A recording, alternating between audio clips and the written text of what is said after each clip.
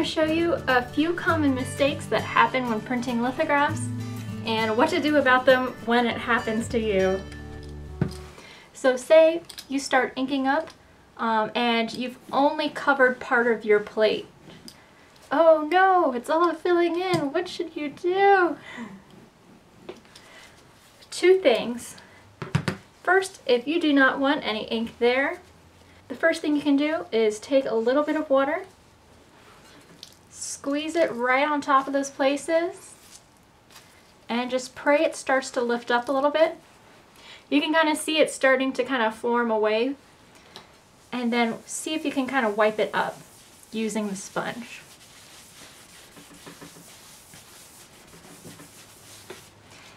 Make sure to switch out the clean and dirty water pretty quickly.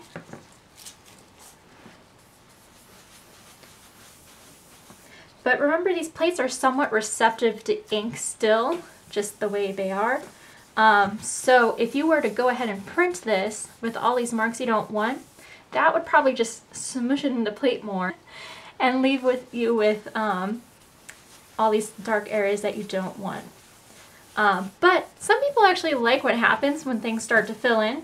So if you think that's really cool, I'd say experiment with that and see what happens. So not only can you add water, but sometimes you can kind of go back over it with quick, firm pressure with the brayer. So quick, firm, right across. And sometimes that will also help to lift up that image. As you can see, maybe I couldn't save everything. It looks like this is pretty stubborn. I could really squeeze more water in there, maybe lift that in there.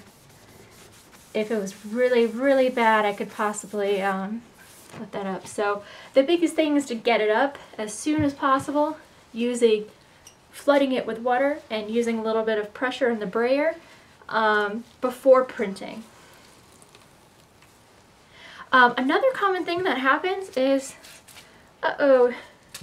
you got some water in your ink there on accident. Sometimes it happens, like your sponge is too wet. You start to go to roll up your image. But then usually what starts to happen is that your ink here will start to break down, which is funnily enough, actually not too bad right now, but it's like not really picking up ink. There's like a small film. Usually what happens is it starts to disintegrate, and I think I'm starting to see that happen.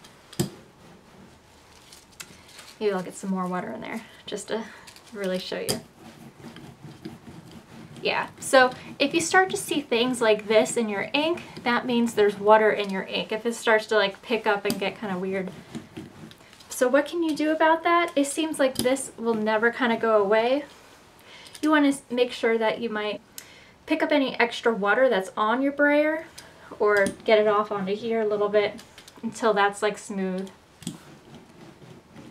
But oftentimes I will just kind of have to scrape up the entire palette, make sure that everything is dry, and just relay out my ink. So there might be some water in this ink. If you're short on ink and need to use every little bit you've got, kind of put it out here, kind of mix it a little bit first. I would say dry the palette. If you don't want to completely clean it all the way, maybe take a scrap piece of paper towel,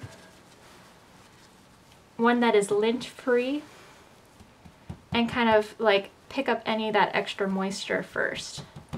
Because otherwise if any little water droplets get in there, sometimes that whole ink rejection will just continue to happen. Looks like that. So yeah, let's spread that out. I think we can salvage this. But yeah, blot, make sure that any little bit of water is up first.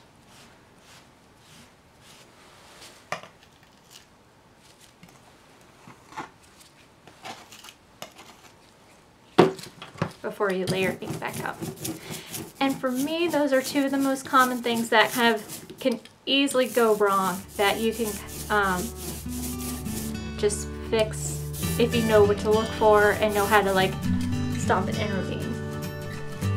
So yeah, that looks like it's good. It's still really thick, but I think that's generally the right direction there.